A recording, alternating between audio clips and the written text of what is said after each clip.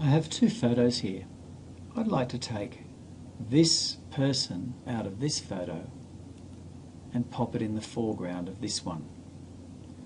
How do I do it? Well, the first thing I need to do is to take this person from here.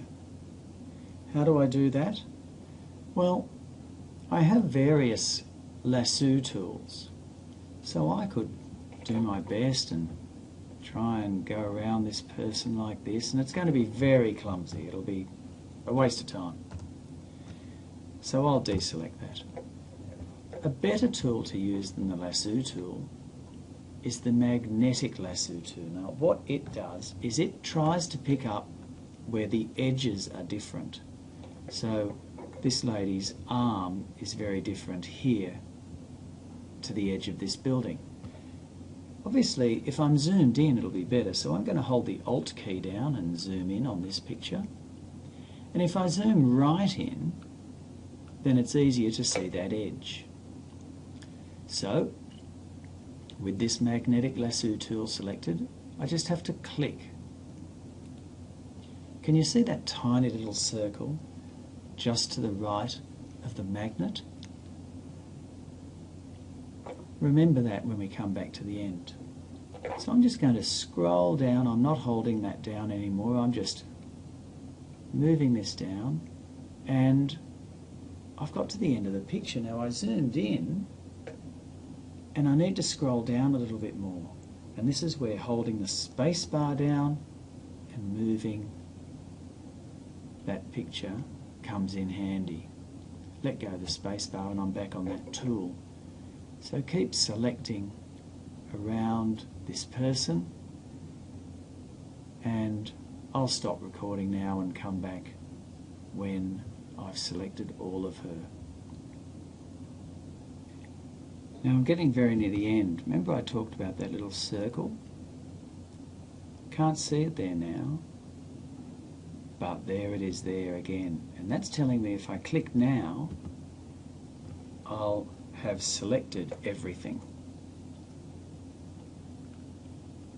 Holding the Control key scrolls sideways. Holding the Alt key and scrolling the mouse zooms in and out. So there you can see I've selected her. So I can either cut it from here or copy. I'm just going to copy it. And now over here in the Taj Mahal, I'm just going to paste it. Control V. There she is there. I'll use my Move tool to select her.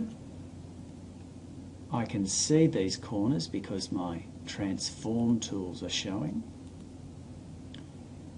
If I hold the Shift key down, I can resize.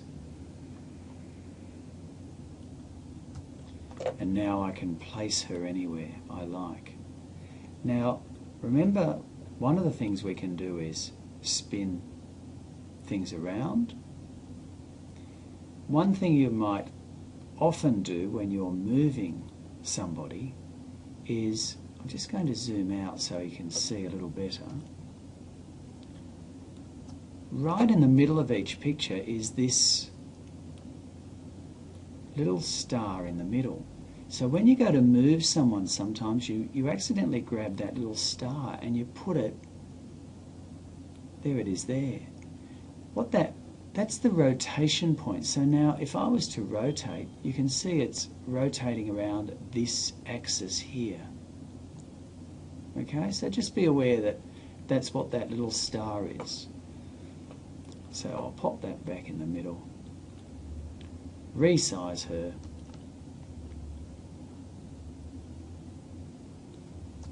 and put her where I want, and accept those changes. Click off it, and she's sitting there. Now, you'll notice that she has come in on her own layer. When you paste into Photoshop, things paste on their own layer.